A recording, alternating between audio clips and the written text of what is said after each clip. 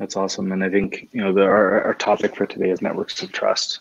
We have, single sign-on identity access management has been a thing for a long time, and it's now the new layer of a digital identity. And I think there's a lot of shared conversation between technology and the operations, especially in a post-COVID world where all of a sudden, in Canada, we did a report in January with 77 companies, exempt market dealers across Canada. 3 of them had plans to do some sort of technology improvement this year.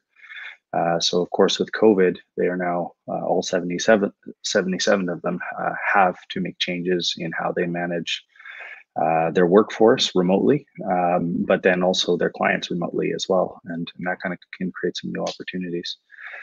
Mike, can you go next?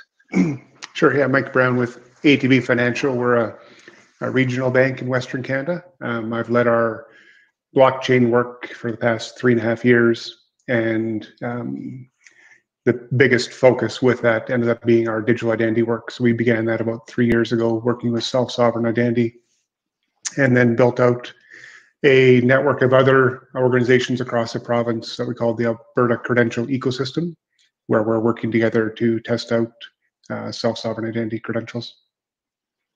Also initiated and was able to get moving on our banking of crypto businesses. So we actively bank some exchanges and mining operations as well. Very cool. And I know we had we went live here as we started, so I'd like to continue the introductions as we go around, but also welcome everyone who's joining us across whatever network you're connecting in from. This is a live AMA style, so if you want to submit any questions, you have any questions around digital identity, with the topic of networks of trust, we have people here from across the aisle of technology, finance, and different industries. So we've just had a chance to chat a little bit with each other, but maybe as we do an introduction here, I'd like to also kind of maybe ask a question of each of you of kind of what is your, when you think of digital identity, how would you sum up a question like what is a digital identity? And maybe we can start, Nathan, with you and continue around, Mike, Kevin, pardon me, with you, and then we can continue through the panel. Sure. So I think it's several things when I think of digital identity, and I guess that has to do, everybody's going to think of something different based on their background. Coming from financial services, obviously there's the low-hanging fruit digital identity, just simply meaning I can identify you digitally and I don't need you to go through some onerous process to onboard with my financial institution. I'm not going to ask you to go send me an apostilled passport copy or a notarized, phone bill to try and verify your address, which is not really verifiable with a notarized phone bill. So on that level, I think that's the low-hanging fruit. But from another level, and I think Ian touched on this a bit, it's a lot of it comes back to fraud protection. It comes back to making sure not just when we onboard somebody, but that digital identity actually sticks with them. And it comes back when they're making withdrawals, deposits, when they're interacting with let's say, our platform. We understand we're always working with the person we're supposed to be working with. I don't know if just to touch on that, there's been large-scale scandals which necessarily haven't made it to the public as of yet, but at things like N26, Revolut, and other businesses across the tech spectrum, where people will go and buy accounts. So somebody would onboard through an onerous or not so onerous onboarding process at a bank or a fintech, and then sell the account to someone who starts to basically onboard or offboard funds that come from, let's say, nefarious means. And because the client was onboarded once, they never check again. And that's something that obviously that I think of a lot when I think of digital identity. Just it's not necessarily someone's digital passport. I guess you could think of it that way. But essentially, it's so that we can identify you through the entire when you log in, when you log out, when you're operating within our systems. We know who you are. We can verify who you are. It's kind of like a digital fingerprint that follows you. Not only that, but from institution to institution. I think the end goal for most of us is to have some form of accredited digital sovereign identity that's recognized by governments, that's recognized by multiple large-scale financial institutions that other institutions can then use, so that we can have a pseudo-anonymous relationship with our clients, but at the same time understand who they are, and have enough information to be able to track and audit those funds transfers, et cetera, when they go in between institutions. Something like the travel rule has tried to do with the FATF and failed. Mm-hmm. Yeah, definitely. Radhika, what are your thoughts? Oh, I don't think we can hear you. Let me unmute myself. Yeah, to add to what Kevin was talking about, when I think of digital identity, and this is like we're at a great point in time. I think the pandemic has really brought digital everything front and center. But ultimately, what it comes down to for me is there's control and then there's ownership, right? So there's two different aspects, and I think Mike, you touched on this as well. So it's self-sovereign, which means that you have control over it, but it's also the decentralized identifiers, which gives you the control and ownership of something. So it's the opposite. The self-sovereign identity gives you the ownership, and then the DIDs give you the control. So I think those two aspects are very, very important, because it's not just about owning your own credential, your own ID. It's about being able to have control over disseminating it, sharing it, for how long, with whom, et cetera. And all of those control factors, I think, are incredibly important. The other thing that I think we focus on when we talk about digital identity is personal identity, right? Us as individuals. But you think about enterprise and you think about an identity of a corporation. I mean, how is that established, through your documents, for example, of articles of incorporation or shareholder documents or what have you.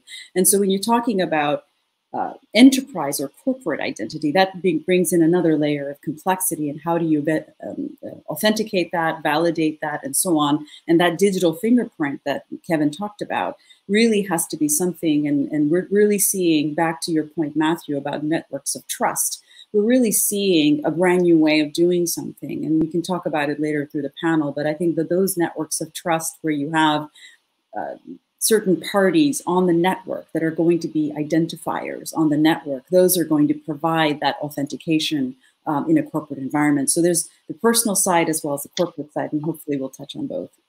Mm-hmm. Nathan? Yeah, I agree. I think when you look at digital ID, it has such a wide variety of applications and considerations in terms of control and ownership and privacy as it relates to all of that as well. Because I think digital identity started when people were just putting information out on the internet, right? And up over the past decades, that digital identity has been developing, whether they know it or not, whether they can see it or not. And so these types of initiatives surrounding, and I know especially in the EU, they've been very concerned with GDPR and other initiatives to try to rein that in a little bit, of how can people and individuals control that a little bit better. And I think this just carries on to how can you control and own your digital ID, as Radhika said. But as from the company perspective, you look at that as well of, okay, this is, as long as it's backed within our regulatory environment, we're a regulated entity at Zafter, so we have rules that we need to follow. But as long as it's put together in a way that it's verifiable and decentralized and you can rely on it, it puts the control in the hands of the customer, who's able to much more easily prove that they are who they say they are. And from an anti-fraud perspective, as Kevin was mentioning as well, that you should be able to, if it's done properly, verify it on an ongoing basis. Yes, this is still coming from that same digital ID, and we can rest assured, because of how this is put together, that we're still dealing with that same person. And that also protects the companies as well, because a lot of times you have issues with law enforcement when you're dealing with digital fraud, where they're saying, well, how can I charge them because the evidentiary basis isn't there? Because yes, it's the IP address, but I need to prove that they're the ones at that computer.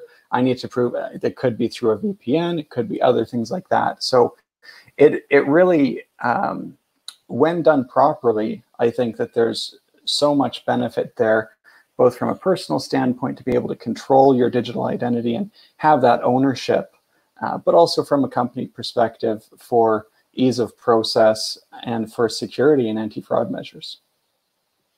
Yeah, absolutely. And it's important to understand that it's not a one-time thing necessarily. With the concept of a digital identity starting with the beginning of the internet and putting your own information on the internet, you really don't have a lot of there's a lot of examples where people can post photos of someone else, and it's not their identity, but it's now attached to, it's impacting someone else's identity. And I think the concept of digital identity is always, from a fraud perspective, is always an ongoing thing. Was the user at the point of that transaction actually in front of the screen, or did they get up, go to the washroom, and their 2-year-old climb over top of their laptop and sign the DocuSign? There's really key information around who is the actual person at that moment that you don't get in the digital world today. That is why we have so many key meetings face to face, it seems. Ian, it would be great to hear your thoughts on this. Yeah, and so thanks, Matt, and I appreciate the opportunity to be here and to chat about it, because I think digital identity is a key topic when we're talking about remote work, when we're talking about moving, majority of these historically in-person businesses online. So I think the first thing is just to distinguish between two different concepts. And so the first concept is the identity proofing when you're first engaging with an entity, whether that's a bank or a business or something of that nature.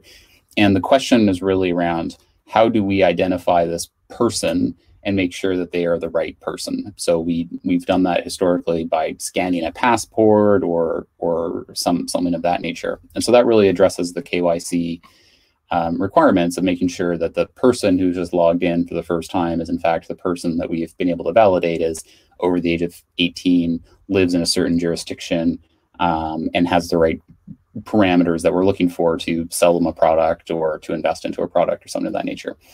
And so that identity proofing is very different than authentication, which is, okay, we've created that account, and now we want to make sure that it's the same person who's coming back to that account on a regular basis. And so the tools that you use for the former are very different than the latter. And I think when you get into more of an authentication question, it's really a two-sided coin, because you're dealing not only with authentication in the sense that it needs to be secure. You need to have a high level of assurance that the protocol or the process you're using to authenticate an individual is robust, and you can rely on that. To your point, it's not the 2-year-old who's just docu-signed the agreement. But at the same time, it also needs to be usable. And so I usually joke that when somebody wants to make a system secure, it's actually very straightforward. You encase a computer in concrete and throw it in the ocean. It becomes very, very secure, becomes entirely unusable. And so you have to balance between that security and usability. And it becomes really, really important, because if the process you're using is not usable, users will find a way around it. And frankly, users can be the customer. Users can also be a frontline bank manager who's just trying to do their job, and they need to get the thing done, and they have to circumvent or go around the authentication process you've established. So I think it's important to distinguish those two things. And I think that there are certainly innovations on both sides with identity proofing as well as authentication. My personal lens, and certainly the lens of Plurilock, is more around the authentication space of providing tools for financial institutions to be able to better authenticate people. But I'm looking forward to diving in more detail on this. Mike, go ahead. Yeah, thanks for having me as well. For me, digital identity really breaks down into the two words. From the digital side, I think the key thing there is trust. And as we've talked about, the internet's been around for 30 plus years. Between email and the World Wide Web and all these wonderful things, this digital world we live in has existed for 30 years.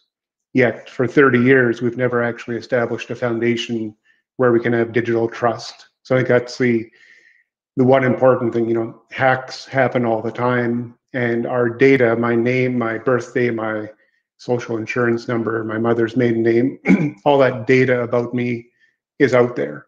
and yet we still are reliant on that as ways of proving who we are.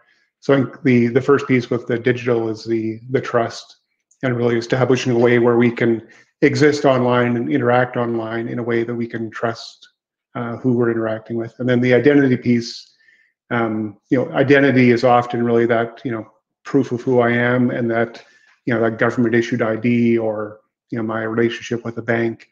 But I think identity can be expanded to a whole bunch of different things. It can be my education, it can be my, my preferences, my gaming, personas, whoever I am. Those are all different aspects of my identity. But it's important that you can kind of connect that identity component, whatever it is, with trust. So whoever you're interacting with online can know and believe that information. There's definitely a balance between, the concept of security and the level of trust and security versus a viable online user experience.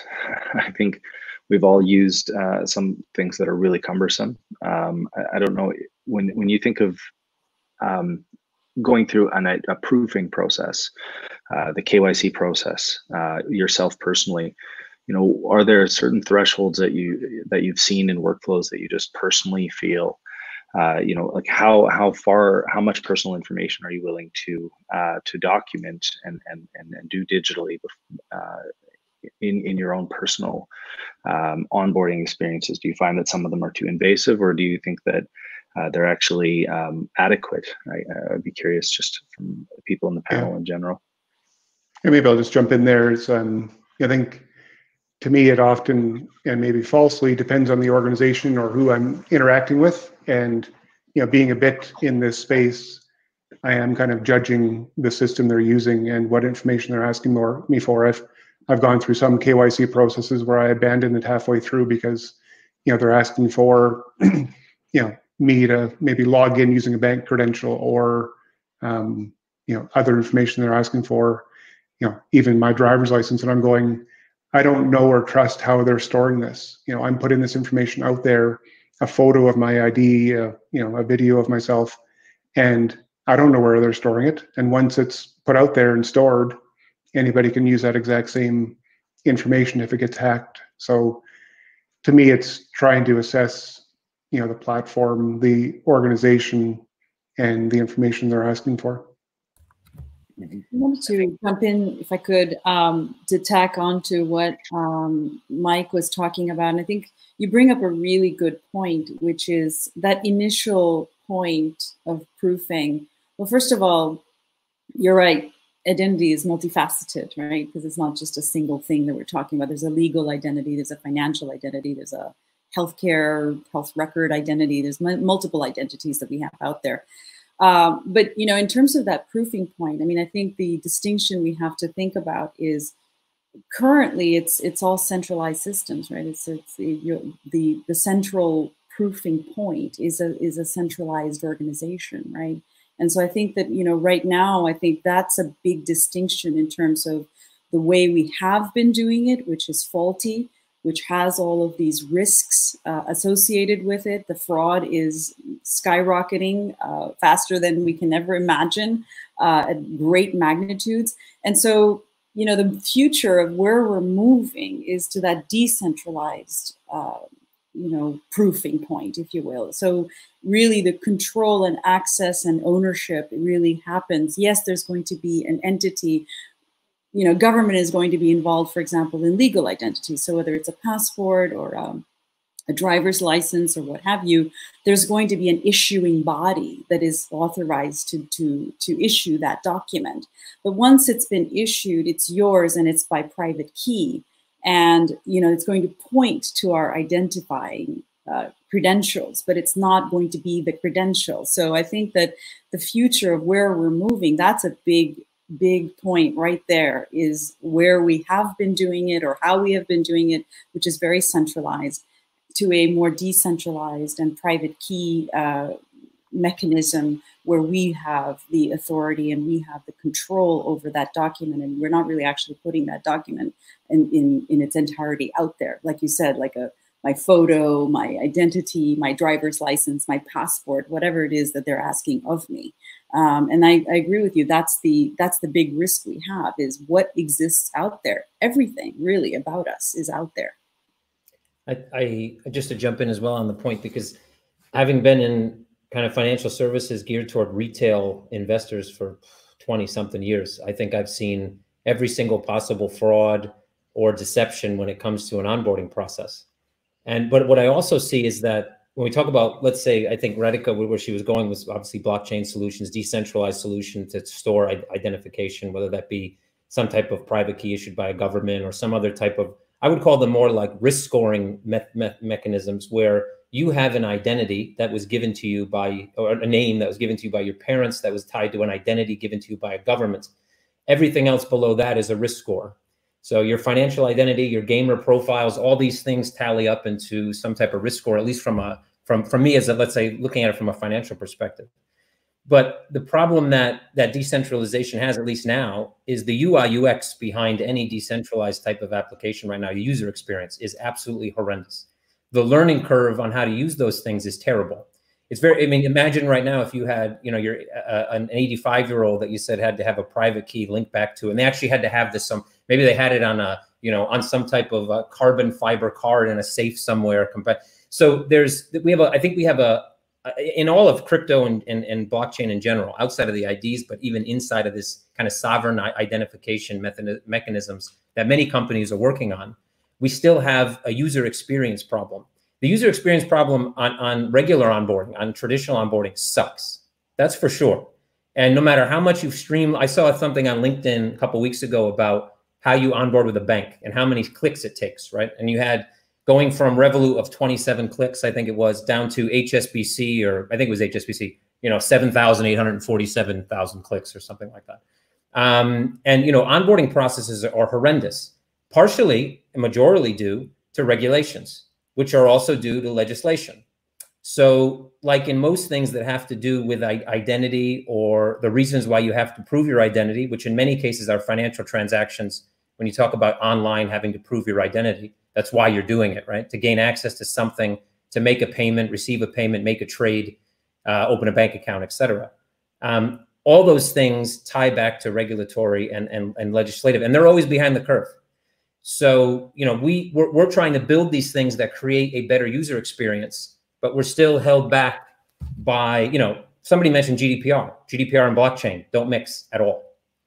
You know, there's many things around that happen around the world that we get held back from. You know, innovation does get stifled, and part of that is definitely due to the fact that I think we move too fast and don't explain. Like, we don't lobby enough. We don't lobby enough to the people that actually need to make those legislative changes so that regulators can actually do a better job at helping us do a better job. Well, and we also seem to have, you know, we have a history of not always adopting the best technology. You know, when you look at, you know, how the foundations of how we built the internet, you know, identity is kind of in shambles as far as the concept of what we want with a digital identity, and so as we're looking at how do we handle, you know, and the internet of value, the money flowing over these networks, as you mentioned, you know, some of the blockchain cryptocurrency networks, but then also dealing with some of the more traditional networks, right down to remote work environments for banks that now have COVID work policies. You know, there's, I think, verification workflows that they have to go through probably on a daily basis. I don't know, Ian, if you have any thoughts on, like, how is the user being handled for companies that have to deal with this stuff remotely now? Well, so it's a good question. I think it's hard, right? At the end of the day, I think most legacy financial institutions had developed a series of processes and controls that assumed that people would be in a secure office environment. And so when you go from people having to card in or badge in on the way through the turnstile to get into the office, you go upstairs, you have a physical key you use to unlock an office if you're senior and you're lucky and you don't have a huge open office space. And then you sit down at your terminal and you probably Control-Alt-Delete, you put in your login and password, and then you start working. Well, if you're now sending everybody home because you're required to, you no longer have the physical security of the turnstile and the badge. You probably don't have that security guard who's casually scanning people as they go back and forth. You don't have the physical key. You don't have any of the CCTV cameras. And so you're losing a lot of those controls. And so the question then is, how do you get commensurate or comparable trust that it's the right people who are coming in and accessing systems when you lose those controls? And it's hard. And so what we're seeing, particularly with our clients and certainly other folks in the financial services industries, is that they're having to adapt very quickly. Now, for the trusted users, so this could be the employees, it could be a contractor, it could be a third party that's working at a financial institution. There are things you can do. You can deploy continuous monitoring systems. There are, certainly additional authentication systems that you can deploy to get more of a real-time look and visibility into, is it the right person doing the right thing continuously throughout the day? But it requires a change of mindset.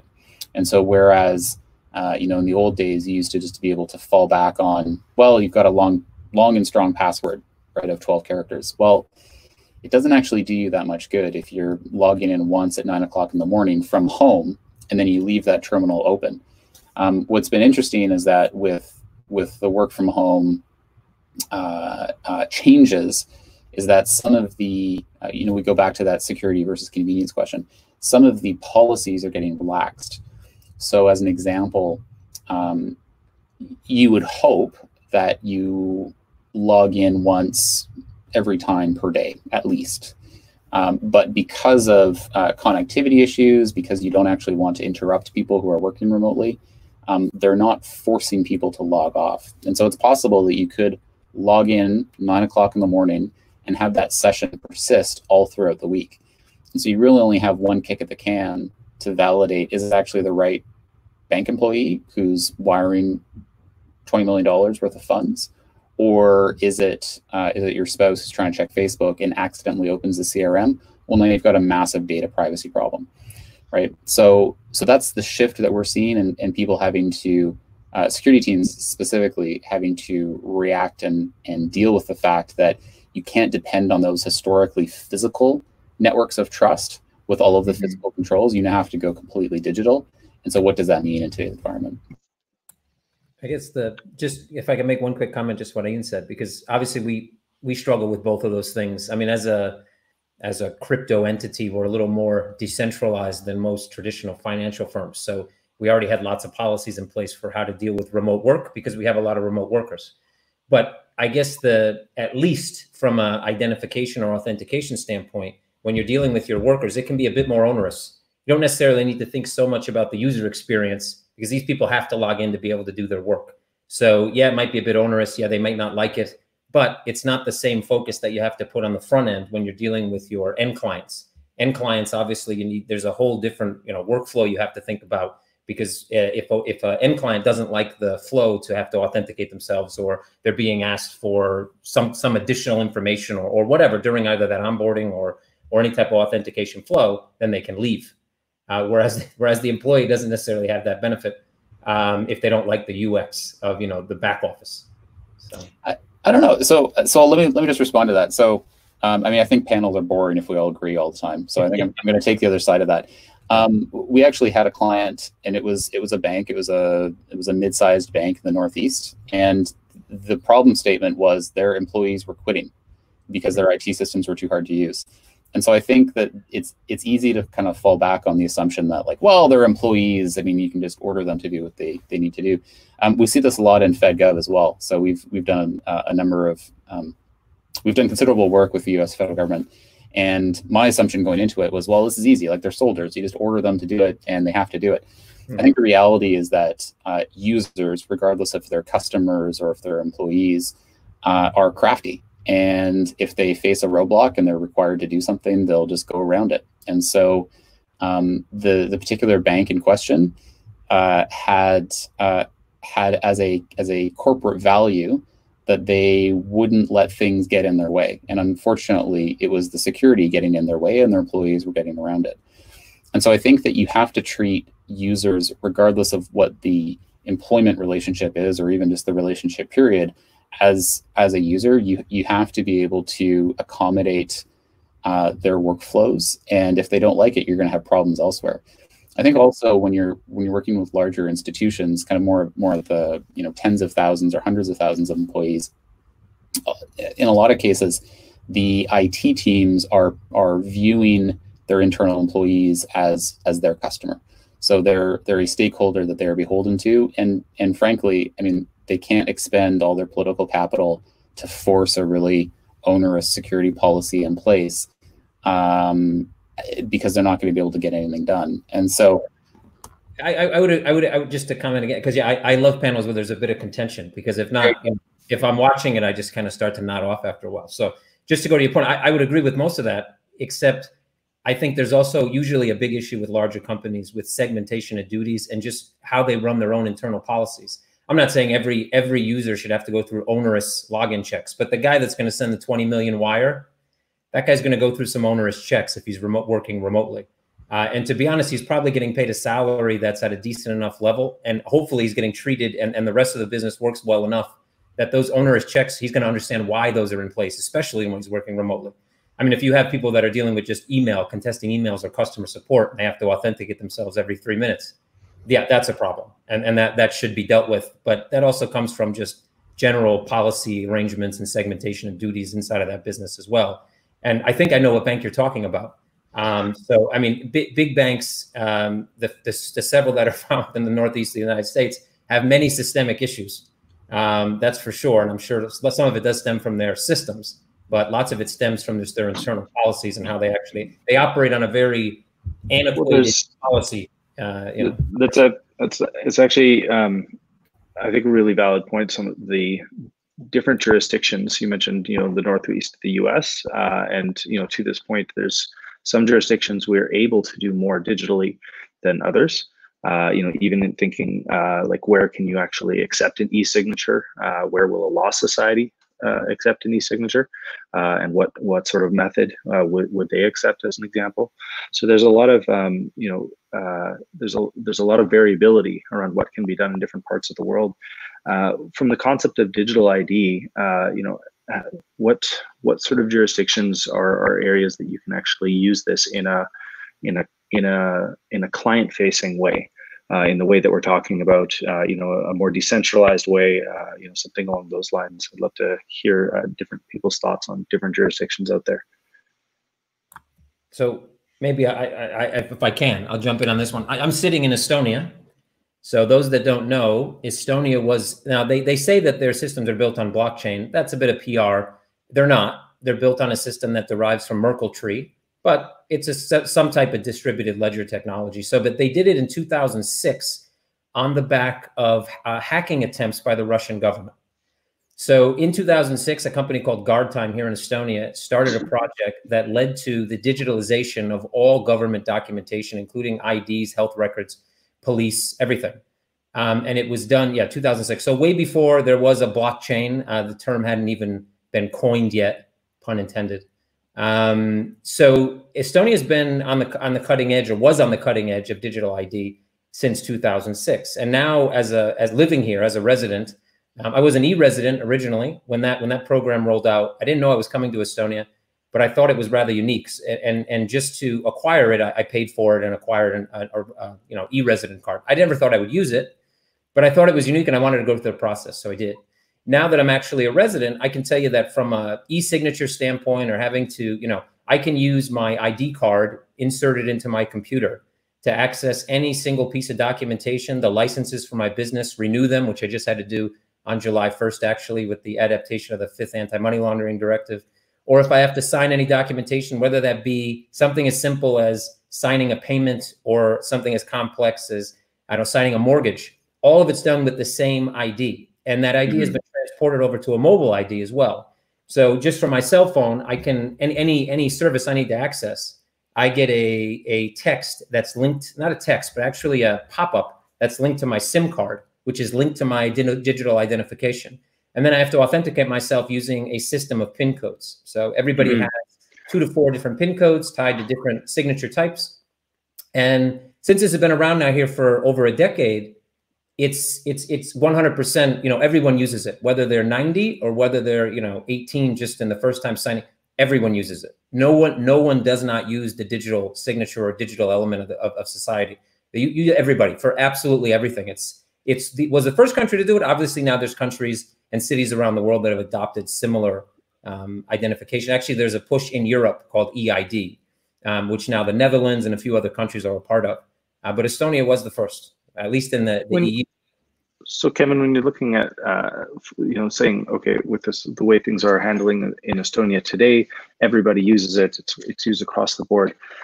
How do they handle scenarios where, let's say, somebody is older and has dementia and can no longer remember their pins and their keys, or incapacitated in some way? How do you handle a fully digital ID? How does that handled in Estonia today? So like most things in, let's say, the novice things or things that aren't necessarily traditional, you fall back on the traditional, which means there are still wills, which hopefully when they created their will or created any type of documentation that would give power of attorney to someone else, they did that when they were still of well, mind, and body. If they're not, and they had never done that, then it's the same procedure that you go through in any traditional manner, meaning that you're going to end up in a court of law, you're going to end up in front of some arbitration, you're going to end up in front of someone that's going to make a decision to find out who can act in the best interest of that individual. But leading up to that, hopefully before that happens, before the person actually can't act for themselves, they would have digitally signed over rights or power of attorney to someone else who they can then act on their behalf. Yeah, I know in Sweden they've been dealing with this for quite some time. There are points of failure in these systems where people have to have that plan laid in place beforehand, or they become no longer access to e-money or things like that. I'm curious, just I know there's several people here. I'm based in Canada, and I know several other people here are based in Canada. We in British Columbia have a digital ID service through British Columbia, and we also share that with things like our federal government services. I don't know, do you use a lot of these digital IDs? Do you think a lot of these digital ID services will be brought together when we see in Canada it's a very fragmented system versus Estonia, one thing for access to everywhere? I think maybe I'll jump in there as well. Also from Canada, based in Alberta, and I think just so far as jurisdictions right now, I think BC is probably the furthest ahead within Canada. I think they're doing a lot of work, in particular on self-sovereign identities. So in addition to the BC Services Card, there is self-sovereign identity work taking place within the BC government, including the issuance of verifiable credentials for businesses. So business licenses and business permits have been put on self-sovereign identity-based credentials. Within Alberta, I think we are kind of next in line within Canada, and we've also have a digital identity system within the Alberta government that's also federated up to the federal government. So there is some federation taking place there. And then we also have the self-sovereign identity work that's underway currently. So I think there's quite a few examples taking place. I think Canada, DIAC, the Digital Identity Access Control Canada group, has the Pan-Canadian Trust Framework, which has done a lot of work to really establish that foundation of trust between different levels of both government and private sector. So there's lots of great work taking place kind of on the federal level, but really being driven on a provincial basis. I don't think that fragmentation actually will cause any problems, because within Canada, the provinces are the authorities of identity. The foundation is your provincial identity, so that the digital identity built on top of that matches the actual model that is the legal framework in Canada. Yeah, and just to touch on what Mike was talking about, I think you kind of have the two different elements of it. One is, do you have a way to create that digital ID where it is issued by a governmental body that would be recognized and would be done appropriately? And then the others, for a regulated entity such as ours, is, okay, are we able to rely on that? Or is it still behind? So it's great that it's there, but based on the legislation that was put in place 2 years ago, it doesn't recognize that. So other than anti-fraud measures, which are kind of a cherry on top, our regulatory compliance can't rely on that, and we need to stick with the older procedures in order to make sure that we're actually complying with our regulatory requirements. Definitely. There's sorry, go ahead, Ian. I was just going to say, I think some of the things that I find super fascinating are both the top-down, governmental initiatives, but also some of the industry initiatives. So I'd highlight SecureKey here as an example in Canada of doing an excellent job of leveraging the framework of your identity at a bank account, and then leveraging that to use to authenticate into other systems. So it's not a top down, it's more leveraging existing networks of trust to do other things. And I'm very supportive and very keen on what they're doing, because I think I actually don't believe there's going to be a one solution fits all, particularly as we go across borders. It's going to be difficult for a BC, a British Columbian digital identity to be leveraged into some sort of U.S. financial institution. I think that's still a ways off. I think potentially blockchain solutions could help us get there, but I think in the interim, being able to leverage existing trusted institutions on a non-government basis, I think are actually going to be really helpful to addressing, on the positive side, ease of use, but then on the negative side, being able to fight fraud and fight account takeovers and fight some of the bad actors out there that are compromising the institutions today. I think this is something we see. Europe has been several years ahead on this in places like Estonia and Sweden, etc., or Switzerland. There's a lot of use of, as an example, in Switzerland, they really had a liveness metric around transactions over a certain value, requiring people to have an authentication. It's a 15-second computer program that runs and documents a number of pieces, compared to places like Germany, where you have to wait for maybe 45 minutes on hold to access a live agent and schedule a video KYC interview over a very patchy internet connection.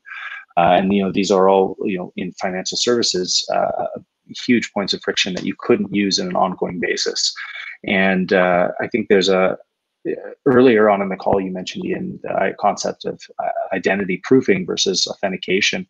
And I think one of the things we're seeing in this more, call it remote work, call it decentralized world that we're in now, everyone is, that access management, the standard of authentication is definitely going up all around the world on you're just no longer a password. And I think it's very important to think of the weakness of any knowledge-based identity system or pure knowledge-based identity system is just if someone shares that KYC information or shares that password, shares that account in any way, you have a weakest link in your identity system. And I agree, players like SecureKey in Canada have done a tremendous job in providing an access sharing or an access sharing network, but there is the ongoing proofing that still remains a challenge in many of these networks, whether it's Canada with SecureKey or what you see in some of the other jurisdictions. Like you said, different jurisdictions have different networks, and in some of the markets that we work in, you see kind of a localized standard emerging. But at the end of the day, you're choosing some sort of secure protocol to share your information. But then on an ongoing basis, you see there's still video interviews or facial recognition or things like that happening, which couldn't even have existed 5 years ago if COVID had happened 5 years earlier. Well, I think if I could just respond to that, I think that the great news for everybody in the digital identity space is that there is a ton of opportunity. There's absolutely a lot of aspects here that we can go and improve upon. Just as an example, just recently, myself and a handful of other digital leaders in Canada signed a petition with Parliament to request that all financial institutions increase the base level of security to use some form of multi-factor authentication. Because I think, as the point was mentioned earlier, a lot of these institutions would like to do more, they can't because of regulation. And so I think that we all have an opportunity to voice our desire for higher levels of trust in the digital economy. And so we can help that by petitioning our elected leaders to address some of that regulation.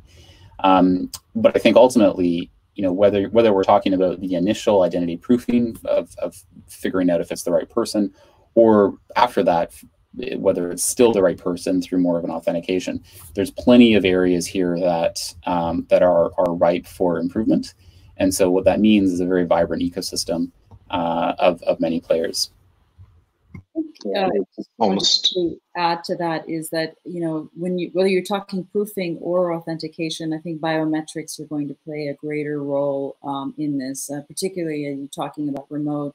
Ian, you brought up the whole example of physical versus digital, right? If you're physically authenticating and you have badges or security guards or what have you that are kind of going through that security check process, digitally, we're going to have to find the way to do it. And I think biometrics is going to be increasingly a part of that authentication process. The technology exists. It's the adoption and proliferation of that, whether it's for individual identity or whether it's for corporate identity. You're going to have an individual representing that corporate identity.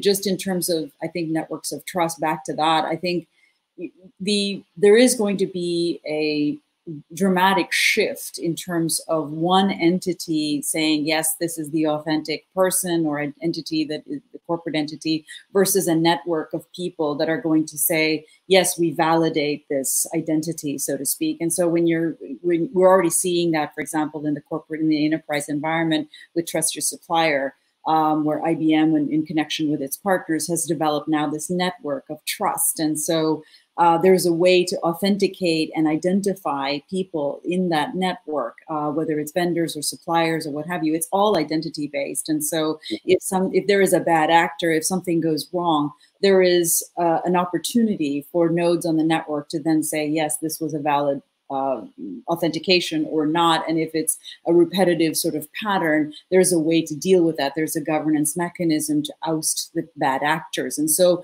I think as we move increasingly into this digital environment, those opportunities are really going to come about where we're going to have to establish these networks of trust. And so to that extent, we're going to see, particularly in the corporate environment, we're still going to see a large predominance of permission-based systems where you have to be a trusted node on that network. What does that mean? You're going to have to go through that vetting process and that authentication process and say, now you're a valid node on the network. So when you're talking about individuals, this is where we're going to see that private and, I would say the permission versus permissionless systems really kind of facing and coming together, because the biometric side on the permissionless side is going to be an integral element of that. But on the corporate side, you're going to see these networks of trust where you have trusted nodes being able to validate an identity on the network and being able to deal with any bad actors. So there's an exciting, I think, roadmap ahead. It's not easy. It's complex. There's a reason why many regulatory bodies sort of shifted that further out into the future.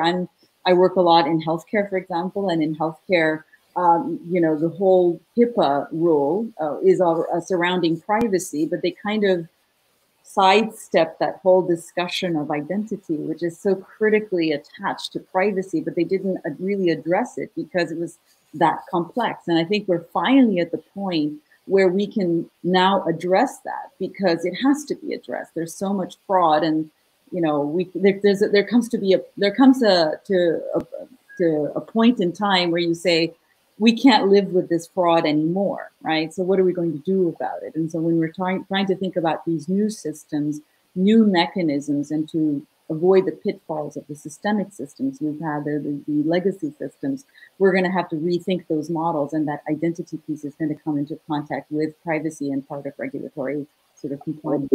I agree. HIPAA in Canada, in privacy, data protection, identity, has been a leader for quite some time on a number of fronts. One of the things, as mentioned earlier, was the Digital Identity Authentication Council of Canada, DIAC, and some of the work that they're doing to, there's a federation between the identity and privacy, and how is this managed? How much control goes to either side of the the operators of the network versus the users of the network almost. Nathan and Mike, I'd love to hear from within the financial services world. Where do you see the next steps in digital identity? Yeah, I think I'm going to touch a little bit on what Ian and Kevin were saying, which is, I mentioned as good as digital identity can be from a financial service provider perspective, that only helps us as long as we're still able to rely on it from a regulatory compliance perspective. And the comment about lobbying and about what the private sector can do to push this initiative forward, and quite frankly, just make the regulators' jobs easier, right? To say, hey, this is something that has worked in Estonia. This is how it was put together. This is what we've put together here, and here's how you can integrate it easier. Because the reality is, these regulators are often under-resourced. They have a lot going on, and they're not going to have the same expertise as the guys in this field who live and breathe it, and who I learned from anytime I talk to them about it, because that's all they're doing, right? So I think that there's a lot of opportunities in the private sector of the people who have that expertise, and groups like ours and companies like ours, to stand behind that, to say, yes, what these guys have put together works for us, and these are the reasons why we think it makes sense and addresses your regulatory objectives. So I think that's something that is important, and quite frankly, from my end, I could do more to support that side of it too, just as an industry participant, because I think that's really the way to help get the regulators up to speed so that we can move this along more quickly, rather than what I'd admit, get caught up in the business as it is, and you think, well, yeah, but when the regulators don't say we can do it, I'm going to focus my attention on what we're doing because my list is too long. I think it is an important element to it. And I think digital ID is a critical piece, not just from the company side, not just from the financial institution and regulatory side, but from the personal side too, from the UX side, as Kevin mentioned. Right now, it's not as effective, not as usable as it could be, and solutions are coming into place. But once it's solved, there is a very, very real benefit, especially for underserved populations who already have a harder time with it, right? So they lose their birth certificate, or they never got a birth certificate. And now what are they going to do? They're already at a huge disadvantage with no real opportunity to get out of that. So I think the implications of it are huge, and everyone has their different part to play. And from our end, we are reliant on the regulators as to what we can do from a KYC compliance perspective, but we also have a role to work with these groups and figure out, okay, how do we push this forward in a way that helps everyone move ahead faster for the benefit of everyone. I think just to add on that as well, and to touch on one of the things Kevin mentioned, I think one of the biggest challenges we see today is the user experience, really. I think the underlying tech of digital identity and self-sovereign identity is actually, getting to the point where it's pretty well baked, and we can trust and rely on it and start pushing it forward.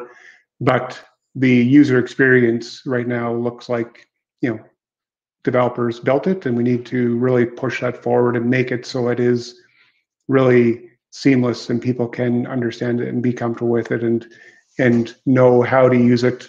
So I think that's a big area that people should focus on. And I think the second one I'd focus on is ecosystem development.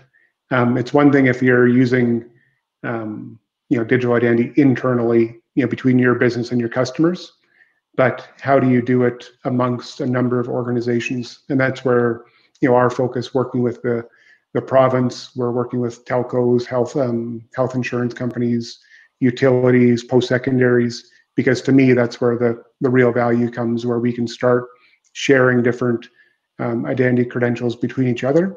So, if I'd say there's two things to focus on right now for opportunities to create movement and change, it's the user experience and the building of ecosystems. And to jump in with what Mike said, again, trust your supplier, I think is a great example of how that network is relating to the establishment of identity and of authentication. So I think, as we continue to look to other success stories to develop these ecosystems, Mike, I think those are going to be some examples that we can look at and say it's been well designed, and so far so good, right? And so let's hope it stays that way.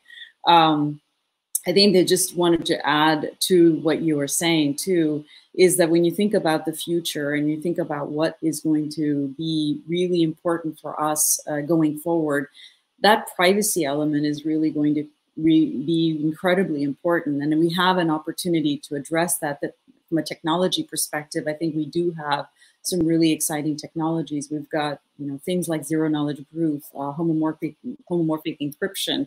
There's technological elements that we can start to incorporate to make this much more robust going forward. We know where those potholes are. So those are the opportunities for entrepreneurs and for corporations to enter into partnerships, if you will, and to develop much more robust solutions so that we don't end up where we are currently today, really at the mercy of whatever else is out there.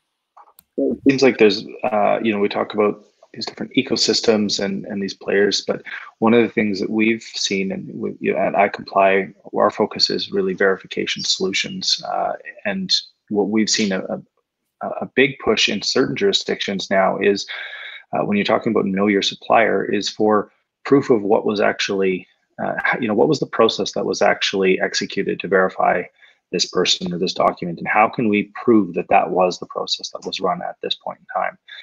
And so the level of proofs are becoming almost like a certificate layer, and for things like cybersecurity audits or even compliance audits, there will be more reporting around, how did you actually do this validation at that time? When is the last time you checked to see, the biometric authentication of the user who's behind the screen? Things along those lines. I don't know if anyone has any thoughts on, do you see that stuff becoming more and more commonplace because of COVID, here in North America as one market? Do you see that stuff being accelerated from your perspectives? If I can jump in, because I was about to comment on the last one, but I was too late. So I'll jump in on this one. Please add to that as well. Well, my last comment, Nathan said something that triggered me that I hadn't really, not that I hadn't thought about, but that no one had brought up yet, which was kind of digital identity really leading to access, which when I say access, I mean access for the world. And what that access leads to is the diminishing of inequality, right? So I can tell you from the 5th anti-money laundering directive here in Europe, to onboard any third-party national, there's only 2 documents we can universally accept from countries where we can accept clients, and that's a passport or a driver's license. Now, the vast majority of the world, in terms of population size, don't have either of those documents. So what do? We just can't onboard them, right? Now, if they were given some type of digital identity at birth, some sovereign ID at birth that's digital, then more than likely everyone would have one, because there wouldn't be a cost, or perhaps potentially there may be a cost, but more than likely these would be issued at birth. At some point they become issued at birth, and they're issued maybe at a cost or no cost, but everyone has one. So right now, for someone to get a legal document in some countries is just, there's no reason for them to do it. They're not going to travel. Maybe they don't drive. They don't have a car. And they get along with other identification types that simply aren't accepted on an international level. So inequality is definitely something that this can help tackle. In terms of just being able to have access to services that they never had access to before. But on your last question about audit trail, so COVID is a catalyst for sure. It's speeding up many of the transitions that we would have seen anyway. We would have seen these transitions regardless. We would have seen them maybe slower in certain parts of the world, but COVID is probably the only thing in any of our lifetimes that has been so macro, meaning that it's affected literally everyone in the world at the same time. I don't think anybody's ever really seen anything like this, literally that's alive on the planet today. So in that sense, it's definitely a catalyst. So it's pushing us to move faster. As far as audit trails, blockchain specifically, or DLT, it's absolutely made for auditability and traceability. So in terms of being able to have an audit trail on anything, of course, you still have to remember that garbage in, garbage out. So the more you can take some type of automation, whether that's machine learning, AI, as we start to progress these types of technologies as well.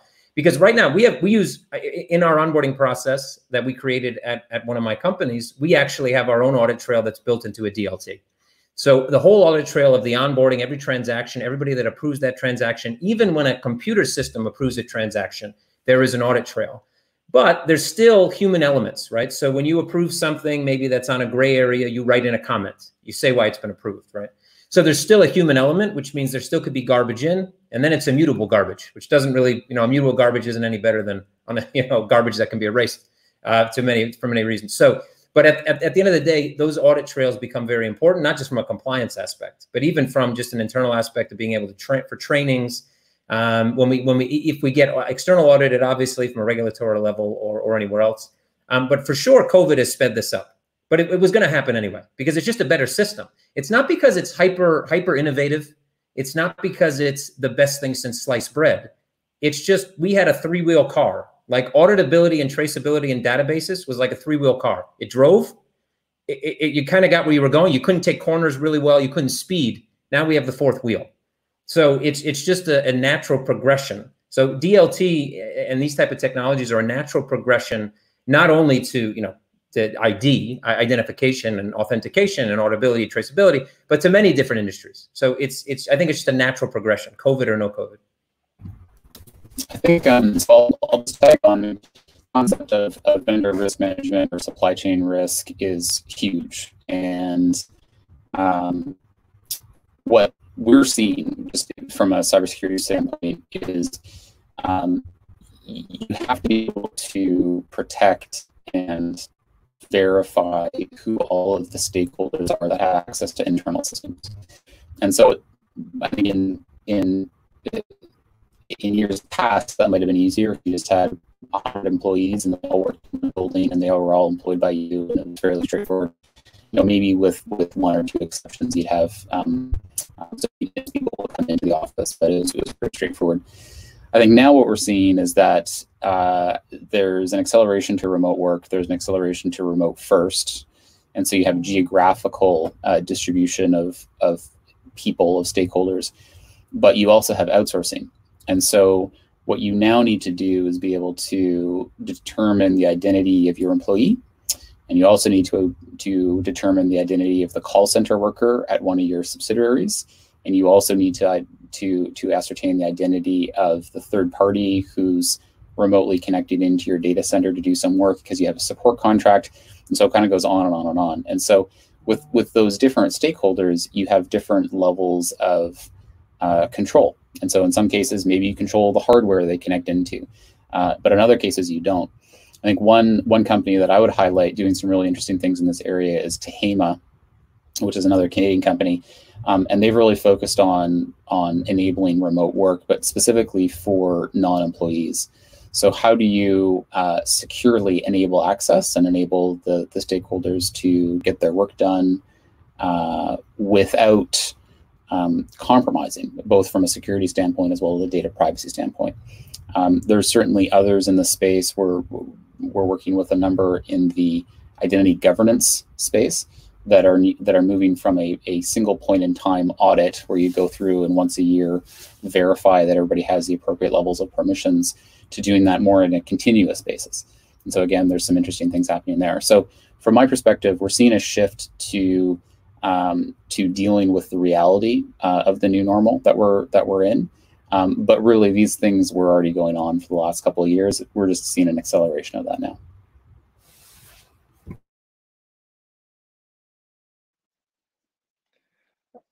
Radhika, I'm curious, have you seen in your world, I would agree with this concept that this has been something I think people in our industry have been building towards for quite some time. do you see any changes in mindset or levels of reluctance to have things digital from some of the types of companies you deal with? I think it depends on who you talk to. I mean, for sure, I think just on the enterprise side, I think there's a much more magnified lens on the problems that have been mounting on the fraud side. And, you know, it's very clear that the growth of fraud is just staggering when you think about it, right? It's $1 trillion of fraud going to $2 trillion of fraud. That's a motivator, I think, for many corporations to take this seriously. And so the whole concept of digital identity has to do with risk, it has to do and management of that risk, it has to do with compliance, it has to do with really mitigating all of the exposure that we are seeing time and time and time again. And so how many times is too much, right? And what's that tipping point? We are really kind of approaching that. And I think many corporations would agree, or the majority of corporations would agree, that this is now a priority. This is a business priority now. So I think that when you talk about ecosystems and you talk about networks of trust, you talk about suppliers and vendors, for example, and authenticating those suppliers and vendors, you're also going to look at it from the enterprise perspective, from a point of view of cost reductions, because all of this KYC and AML point to point is adding up costs. And so one of the big motivators from an enterprise perspective is, well, how do I reduce my costs for compliance? So I think that when we start establishing these networks of trusts, that meaning we have these trusted nodes, we have validators on the node, on the network that are going to say, yes, this is true, this is real, this is authentic. We can then say, well, that was, you know, a valid authentication, if you will. And so all of those proof as well as authentication identity points, I think those are where we're trying to see how costs can be reduced, time is reduced, the time to authenticate is reduced. And so this becomes a more consistent method of bringing identity into the workplace and into relationships with partners and vendors, suppliers, et cetera. So I think that's kind of where we're seeing. Is it going to be automatic? I don't think so. I think there's a lot of resistance from the standpoint of, well, frankly, a lot of people making money off of fraud, right? And so when you think about what the motivator is, that's what we're looking for. Can I just? Well, and there's also, yeah, comment? please. So, yeah, I agree. I think we come from very similar, let's say, viewpoints in terms of technology. But I always try to go a bit, you know, even when I'm fully agreeing with something, I try to step back from myself sometimes and just try to think of where the kind of roadblocks are. And I think Nathan brought up the point as well about, you know, if today there was a sovereign identity solution, technically speaking, that was ready to roll, that worked and was amazing, I still couldn't use it at my business because unfortunately, and from a technical standpoint, I have to say that talking about this to regulators now for 3 years, there's no consensus mechanism that I can explain in detail to a regulator that they would accept as an actual way of verifying or authenticating any amount of information from an ID perspective. Just wouldn't work. Byzantine fault tolerance, proof of work, proof of stake. I can come in with all these different, and none of them, when we break them down to a granular level, to a regulator, usually meet what they believe the bar is for actually being able to authenticate information. And that's why they always step back and go, yeah, but, and what they step back to is usually even worse. I mean, we know it's worse.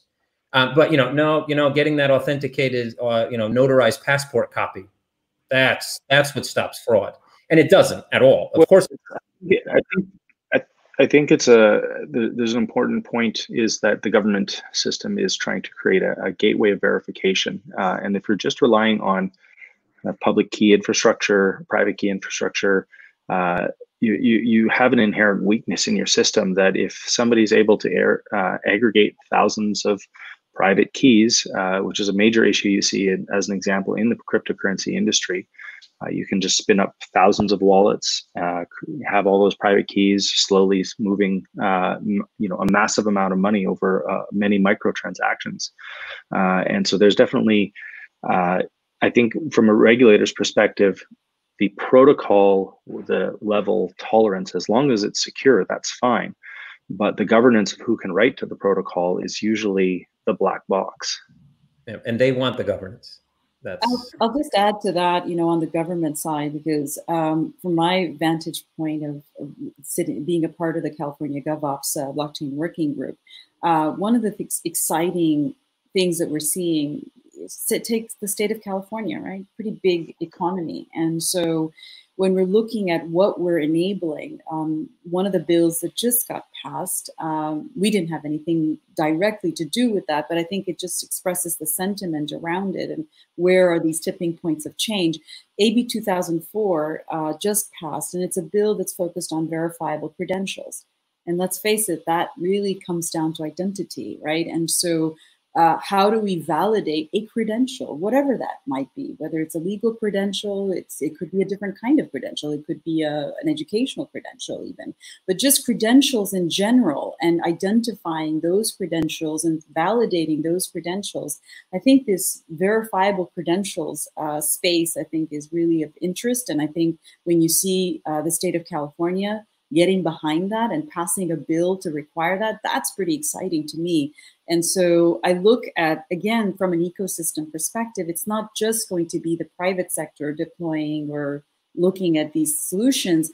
It's going to have to be where, to Kevin's point, policy, legislation, regulation, compliance, all of those mechanisms have to support the degree of innovation we really want to see, because we know that that innovation is then going to solve a systemic issue. So the system of credentialing and verifying those credentials is faulty right now. Notarizing something is, well, that can be frauded, right? And so this whole dependence on antiquated systems, because that's a familiar thing, we're going to have to move away from that. And I think government has a great role to play in spurring good policy, good legislation, and good regulatory mechanisms and frameworks to support that. Yeah, just jump in on a couple of points. One was the data risk that Radhika had mentioned, and I think, and zero knowledge proof that you referred to before. I think GDPR is really going to help drive a future state of data minimization. Over the past decade or two, we've been on this data vacuum world. How do we suck in as much data as possible and use that data to create value? And I think with GDPR, it's going to create a situation where data is actually a risk. And I don't want your data. I want to minimize the amount of information I collect about you, because having that information is actually a risk for me. So I think you'll start to see, on a global enterprise, somebody's going to have that tipping point where they're going to go, we need to minimize the information we're collecting, and self-sovereign identity and zero knowledge proofs allow that. I don't need your driver's license. I don't need all that information about you. I just need to know that you have a valid driver's license issued by the province of Alberta, for example. So I think that's going to be a major trend that we're also going to see. It's going to be over a decade, but that is going to be a trend that's going to take place. And the other point I'll jump on to is around the keys issue and the comparison to crypto wallets. The difference is that with a crypto wallet, it is absolute in that a key is controlling the value of that cryptocurrency that's stored in that wallet, versus in a verifiable credential wallet, if somebody stole the keys to my wallet and had access to it, I could engage all the participants who were part of my wallet and have all those credentials revoked, and I could get a new wallet. So the difference is I can actually go to the government and say, I've been hacked, my credential was somehow stolen, and have it revoked so it's no longer valid. So that identity credential is quite different than crypto. So I think the risks that are perceived around the blockchain components and the concern about keys is something we can work around and actually deal with. Absolutely. And there's definitely, the concepts of wallets, and, as, as an example, I've used LastPass for many years, and some of these different services that do password management. It seems that we could be headed for a world where we have similar types of solutions for things like our digital wallets, if you will. I don't, Ian, do you see any of these types of applications in some of the clients you're dealing with on how to kind of manage things from a wallet perspective rather than individual certificates? I mean, I think there's some really interesting things happening. I am overall pleased to see that password managers are becoming more mainstream. I think LastPass, Dashlane, 1Password, like these are all good things overall. I think it's a rising tide that lifts all boats, and I think that what it does is decrease the number of reused passwords, which is really a key problem. And so if I think most of us now are kind of numb to the data breach emails that we get, like, okay, well, my details were compromised at another retailer or something else. The damage from those breaches comes from bad guys getting access to your passwords. And if you share your password, or if you reuse your password from one account to the next, that becomes really problematic. And so password vendors specifically help address that problem, and overall will increase your security posture. Now, take that one step further, and so if you can now secure your digital identity in sort of a similar way, these are all overall a net positive. And so that's I think that's overall good. I think that we're still early, particularly in the corporate world, from thinking about stored wallets or wallets of identities. I think it's still very early days. I think one of the questions that I saw pop up here, which is sort of related, is the key risks and challenges with digital identity standards. And so the reason this is relevant is I think the great thing about standards is that there's always so many to choose from, and this is true regardless of what industry or what problem you're talking about. There's usually multiple competing standards. And sometimes they're duplicative, sometimes they're used for different things. I think one of the challenges that's going to come up, and this kind of relates back to the wallet conversation, is the interoperability between different digital identity standards. So again, whether you're starting from a government-issued digital identity, and then you're moving to something that you use for your financial services, and then you're using something else for your own personal use versus corporate use, I think one of the challenges may be that we have all of these great standards coming up, but how do they interoperate with one another? And are there consolidators, which could be in the form of a wallet, that enable you to leverage these different standards? So depending on the context, whether I'm currently using this for a business context, maybe I'm using my business identity, whether I'm using this from a personal context, and so I'm using my personal identity, how are we going to be able to organize these at an individual level? I think that wallets are likely going to play a role. And so that's a space that I'm looking at and watching and hoping to see some new innovations in that space. I think there's also a possibility that we'll see a lot more, governments getting involved in some of these ways. But what standard do you use to give somebody the access to their own wallet, or that self-sovereignty is still, I think, a long ways out. We see the Centralized Identity Foundation, right? And so I think that there are organizations that are absolutely answering the call to establishing industry standards. Now, it may not be the only thing, but I'm just saying that there's already a big push. So I don't know that it's too far off in the future. I think there are people absolutely recognizing that you have to have industry standards around digital identity and and the specifications around that. So there is a lot of work that is currently being done around that.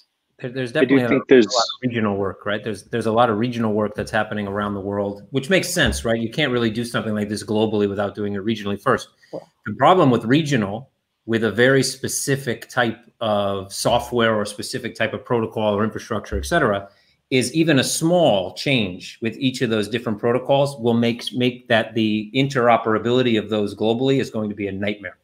So this has happened in all tech. I mean, even on trade tech. So I come from trading, man. Trade tech I mean, settlements between capital markets. It doesn't work today. I mean, capital markets, most people think work pretty well. They don't. They're horrible. They're the absolute worst infrastructure in terms of cross-border settlement that you've ever seen in your life. And the digital identity is kind of going down that same road, because I see lots of innovations happening. There's innovation happening here in the Baltics and Latvia, Lithuania. There's innovation happening in the UK. I've seen organizations like Radhika talked about in the US, in Canada, in Latin America, in all over the world, but they don't talk to each other. And if they do so on a remedial level.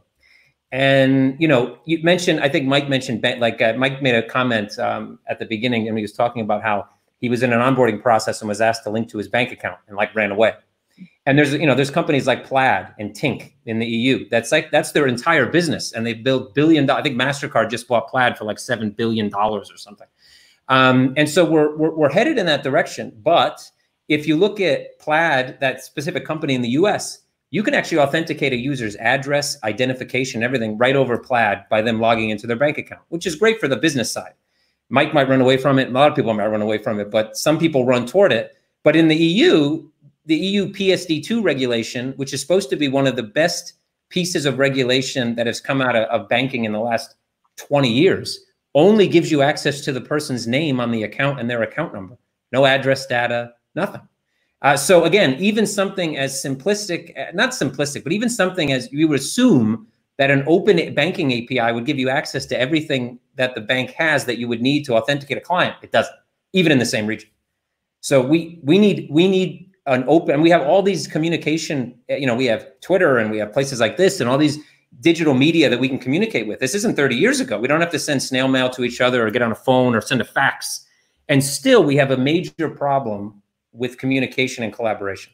And that absolutely needs to change, especially for something like this to be successful on a global scale. And where it really needs to be successful, which is the hardest places to reach, Africa, Russia, you know, the CIS region, places where people can't onboard to anything, right? So yeah, it's a major problem. I'm curious if you know, of the people here on the panel, if you've traveled ever and used any sort of digital onboarding system in another country or at all. Has anyone had that experience and you know, seen something that was quite unique to that jurisdiction that you hadn't seen maybe in Canada? I mean, sure. I think there's a fast traveler program that exists between Canada and the United States called Nexus. There's a few programs that ultimately roll up to the Trusted Traveler program, and Nexus is one of them. I think the thing that's most interesting actually is it's one of the few examples I've seen of what appears to be two nation states exchanging data. And so as a Canadian, you go through a US system and there's a handshake somewhere in the background of data being exchanged back and forth, which I think is quite interesting. Now that's the pro. The con is that you still have to show up to a physical interview. Ironically, the last time I had to, when I applied for the program originally, I was in the United States. I had to return back to Canada in order to go visit a US embassy in Canada to conduct the interview. So there were some hoops you had to jump through there, but I feel like it was a really good sign, because the fact that you could have this these two nation states collaborating on getting a program done, exchanging data was a really good sign. Yeah, not very common, to be honest. Imagine warring nation states. Well, that's Kevin, you literally took that thought out of my head, because I was just thinking to myself, as we're talking about interoperable systems, global interoperable systems, think about now the future of what we're dealing with climate change happening, the many communities, populations rendered homeless, having to travel to other borders, now are stateless, are homeless, are having to establish identity to gain access to services. So I think Finland has taken some great leaps in that sense of providing blockchain-based identity cards to their refugees, for example. So when you think about, we're not talking about just maybe you and me, but we're talking about the extended you and me, who absolutely need these credentials to be able to have access to services Then there's Doctors Without Borders trying to look at migrant populations. How do they provide medical services to someone who doesn't have paperwork, who doesn't have documentation? How do you deal with this migrant identity, right? So we're really coming down to what we started talking about in the very beginning of this conversation, which is not just the ownership of identity, but the control of that identity, and have that be borderless, right? And so we're talking about the whole concept of DID is that it's persistent, that it's private, that it's portable. And that's really what we're talking about. It's and not Mike mentioned a very interesting point, which is when we was talking about the wallet of identity, right? Where there's multiple key holders that can actually revert the wallet should there be fraud. But that also means from a nation state standpoint, is if that's the type of identification, digital identification that's adopted globally, that when they're at war with another nation state, or they simply don't want their people to be able to travel across a certain border, they simply revoke the access. Someone gets to the border, can't get through, no identification, or blocked, they're on a blacklist, or et cetera. So like with all this, everything about blockchain or everything about DLT or anything, especially when you drum it down to identification, but even from the monetary side, your digital money. One of the things about that is that when we talk about CBDCs and you talk about things that are controlled by governments, including identification, obviously these won't be completely decentralized networks, meaning that there will be someone that has the access to be able to take away your rights or your privacy or whatever. And governments never let good crises go to waste. They're usually pretty good at taking away little pieces of your privacy. I mean, look at COVID. I'm sure in the years to come, we'll be looking at it like we did back in 2001, back in 2008. Every time there's a crisis, there's a little bit of privacy or your individualism is kind of robbed from you. Now with a passport that's paper, I can still travel. I can still go somewhere else. They can't readily revoke it that easily. Well, I think it's important to understand these government systems. If we're talking about traveling, if somebody's has a travel ban, that's already posted over a network. That's whether or not they have a digital identity. That doesn't change the operation. I think we're more talking about the concept of migrating populations. And if the what was that Tom Hanks movie where you're trapped in an airport and your government ceases to exist and your passport isn't recognized, it would be no different than a digital identity. But then how does the government of the US then looking at some refugees that have a digital credential of some sort, know whether this digital credential was gifted to himself as a fresh identity for a government corrupt government official, or is an honest refugee.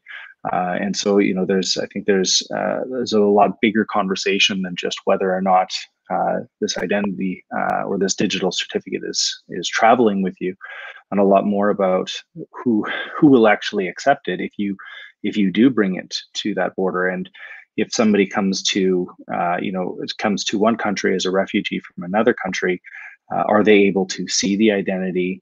Are they even able? And if they see all this information, do they trust it? And what sort of process does the government of Canada have to accept a digital ID from a refugee from Syria, as an example of something that Canada, we've had a lot of refugees coming through, and if they had a digital identity system, there's a whole process when you look at whether it's one bank to another, whether from whatever that network of trust is.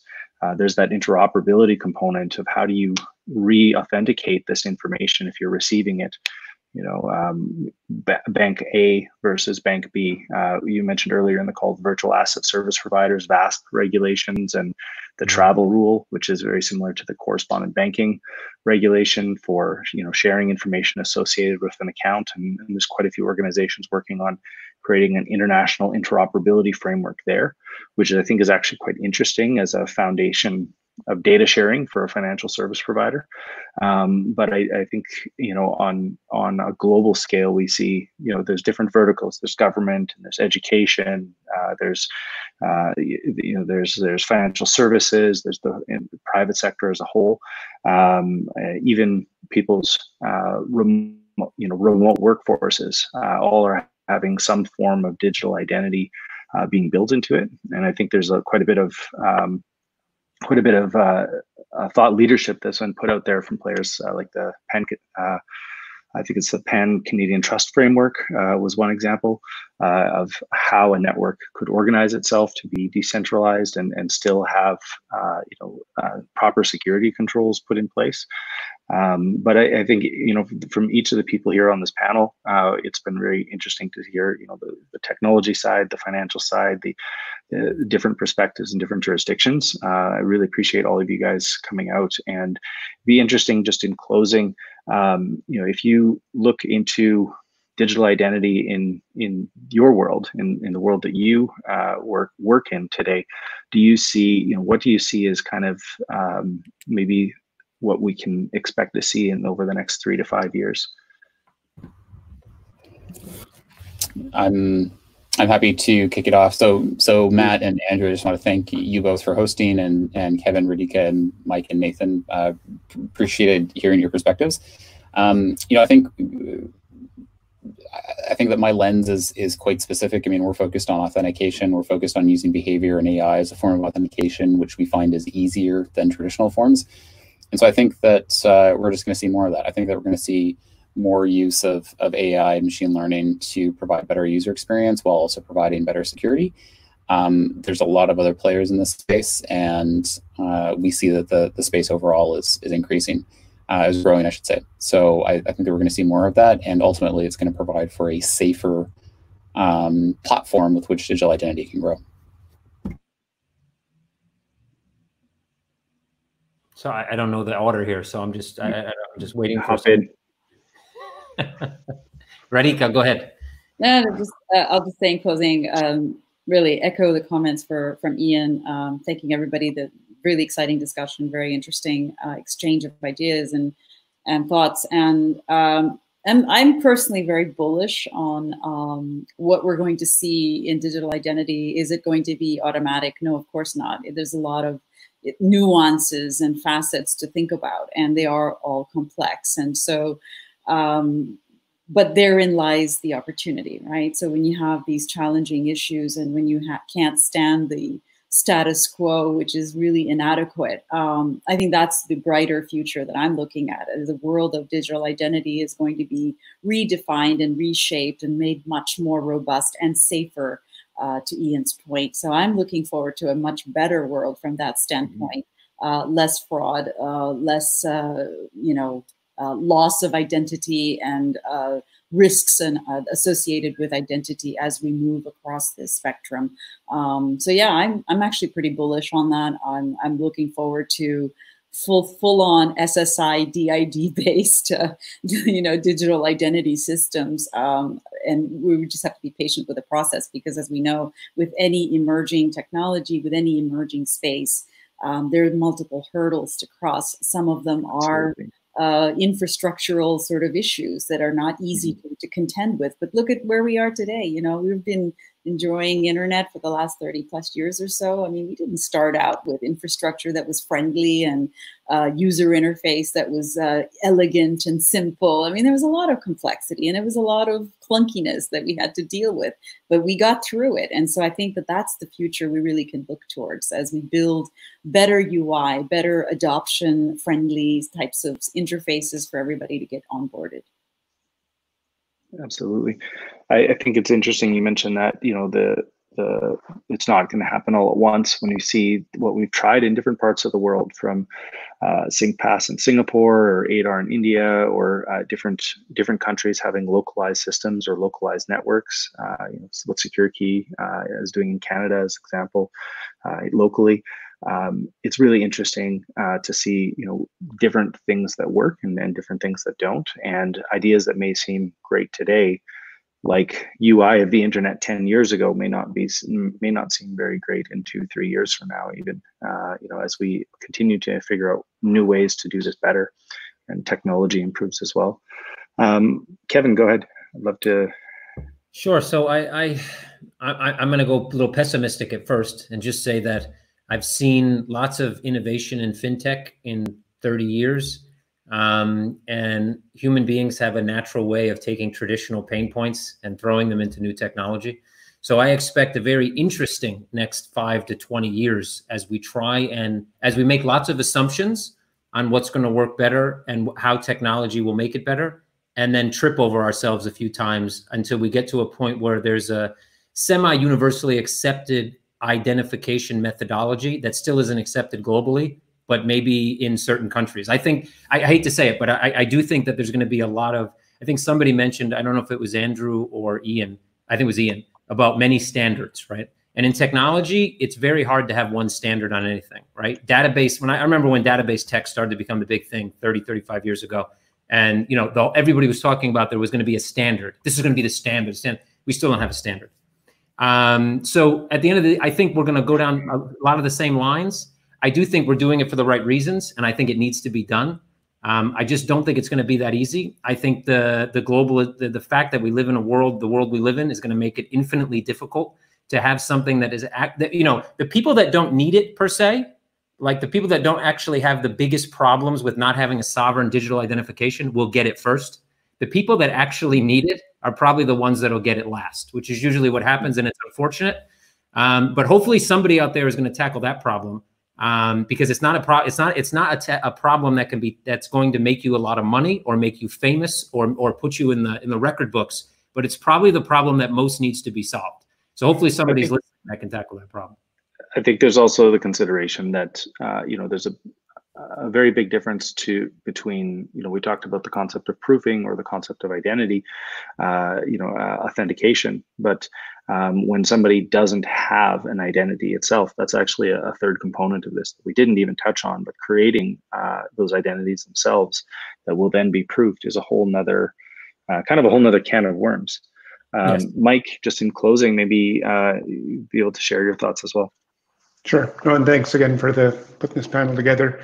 I think for me, over the next couple of years, I think the big thing we're going to see, and I'm excited about, is onboarding. I think it's going to be a key use case that gets driven forward. And we have our system fully built to do a 60-second onboarding based on a SSI credential. So I think that's going to become the norm. And once organizations start seeing that model reduces risk, reduces fraud, and is a faster, more efficient experience for the customer. So I think that's going to be what's going to start happening in the next couple of years. I would agree to that for sure. That's definitely the first thing we're going to see happen, and I can't wait for it from a business perspective. That's for sure. Yeah. And I think on the standard side, I agree as well. And I think the work that's being done by the Trust Over IP Foundation has been phenomenal. Really kind of driving on the governance side of things and establishing a framework for that. So I think that work, and I think just to comment on some of the regional discussion that's taken place, I think there is good global movement. I'm on, work task force, one Identity for All group that looks at how do we ensure identity access for everybody. That has global representation. A lot of the sovereign community has very active global representation. So I think there is good global movement. We're doing work on the same protocols using Hyperledger Unity and Aries that are being used in the UK, in Southeast Asia, in Australia, in everywhere. There's very good, strong adoption of those self-sovereign protocols that are out there. Absolutely.